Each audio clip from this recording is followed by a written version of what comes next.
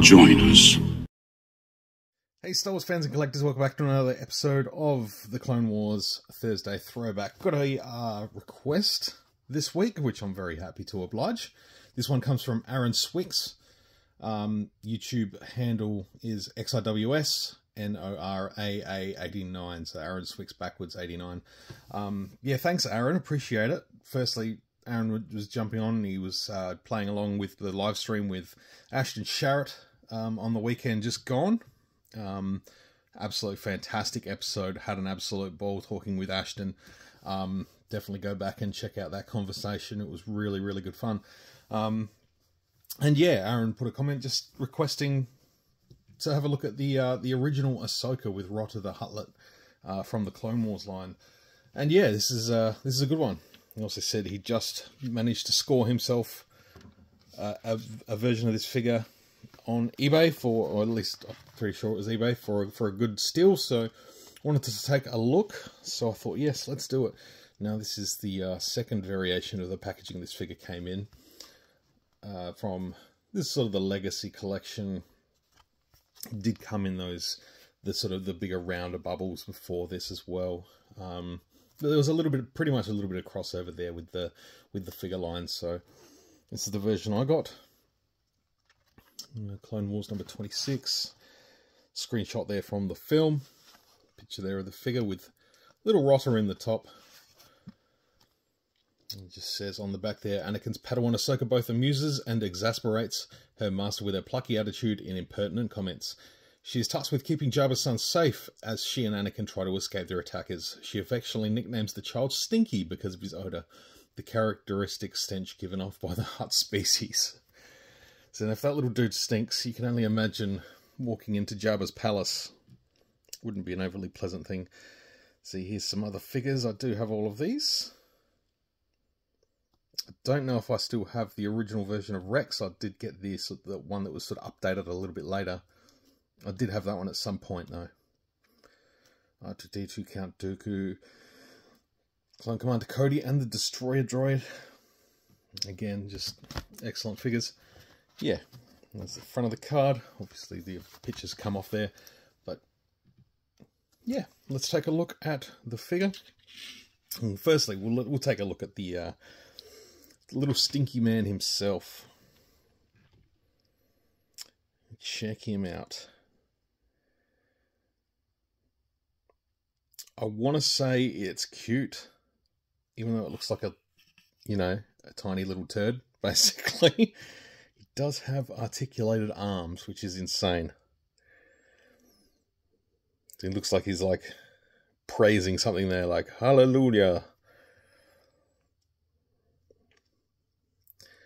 Yeah, very funny looking thing. Nice detail though. Well, even got the eyes, a little bit of weathering in all the cracks of his skin. Came up pretty good. And yeah, Ahsoka comes with this backpack with the Republic insignia, so Rotta can just sort of tuck himself in the back there. It's good, the placement of the arms just dips into those little grooves on the side there. They will fall out, he is loose, but, when it's on her back, it does work out pretty well. I will attempt to put the backpack on her shortly. We'll take a look at the figure first. So we'll just put Rotta down there. Stinky. So yeah, first version of Ahsoka Tano to come to life in action figure form. And to be honest, this one still sort of holds up pretty well.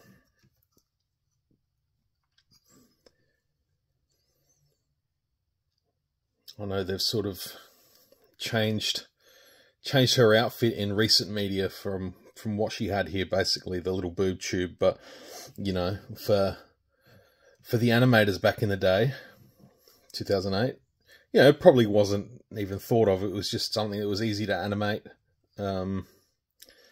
We all know what the internet's like these days.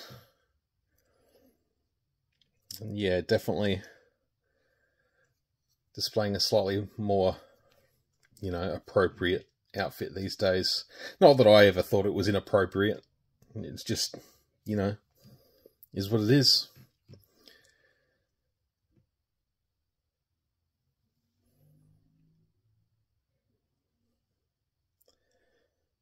Yeah, paint-ups aren't too bad. Maybe a little wonky on one eye.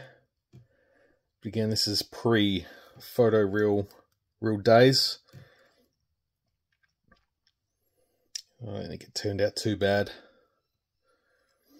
She's got the one lightsaber at the time, which I do have sort of rubber banded in her hands. Just to, it's starting to get a little bit loose.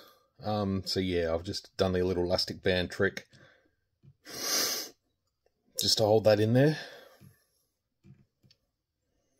I'll do like that sort of shiny sort of green look to the crown. But yeah, nice paintwork on her montrals and head tails. Looks good. Even the little ornate design on the belt, the front of the belt there. I don't know what this is called. It's like a tabard, but for a belt. And even the soft goods, you know, still stood the test of time. There's no fraying, which is nice.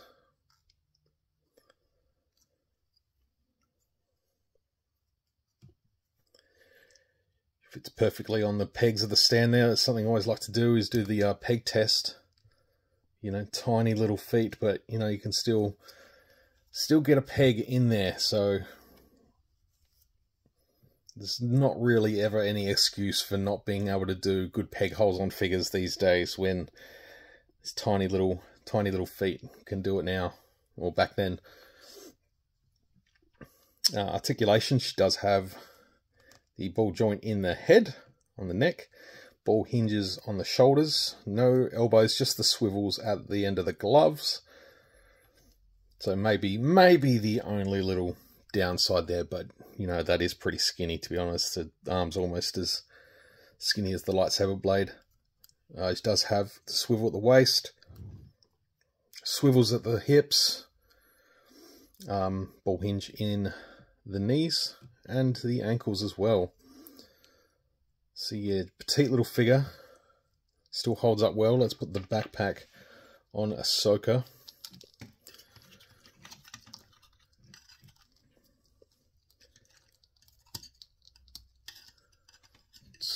It's not too tricky. There's been more difficult backpacks put on figures in the years since. Just sort of getting those nails in there and being able to pull the straps through the back. There we go. Just enough to sort of tighten them. And you kind of just got to let Ahsoka's head tail sort of sit in the back of the backpack like that. Then we can drop Rotta in there. And there we go, ready for their adventure. Back to Jabba's palace.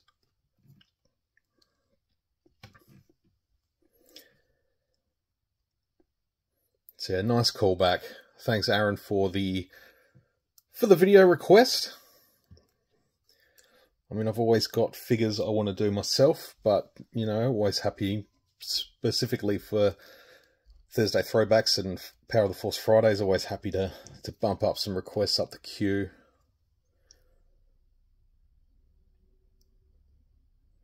I do like she's got the little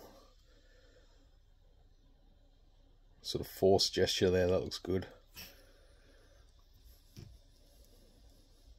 So yeah, thank you very much for watching, guys. I hope you've enjoyed this week's episode. Again, any requests, please drop them in the comments below.